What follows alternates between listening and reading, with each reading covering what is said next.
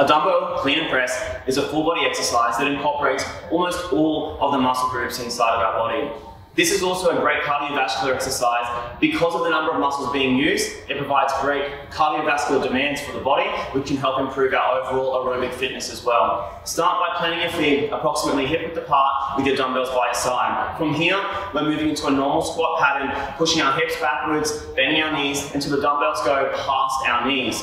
From that position, I'm going to stand from my squat, driving through the knees, extending my hips forward so that I can then get some momentum to drive the dumbbells up above my shoulders. Once above my shoulders, slight bend in the knees, kicking up, extending my elbows above my head so that the dumbbells are nice and straight before bringing them back down and performing the next repetition.